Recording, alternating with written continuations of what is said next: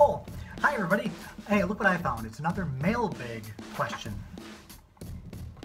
It reads, Mr. Terry, when is locker clean out? A very good question and a very timely one. Locker clean out is tomorrow during RTI, and there's some misconceptions as I was walking through the hall this morning. Can we take a look at that? So we'll see you later.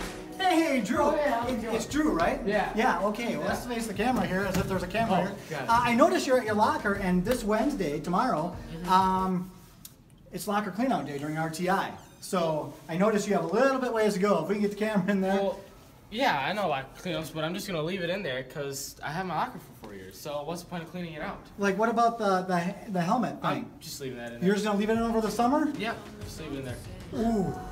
And then a little bit later, I ran into a student who got it right. Hey, Lexi! Hey, Mr. Terry, How's it how going? are you? I'm doing well, thank you. How are you doing? I'm doing great. Yeah, I'm just making my rounds, kind of telling people about locker cleanout that's happening tomorrow and the importance of it. Let's see your locker here.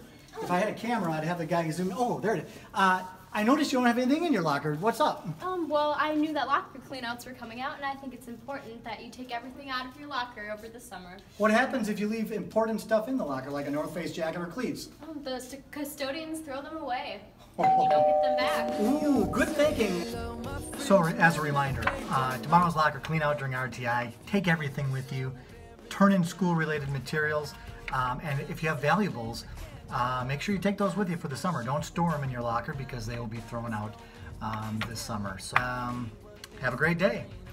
Was that okay?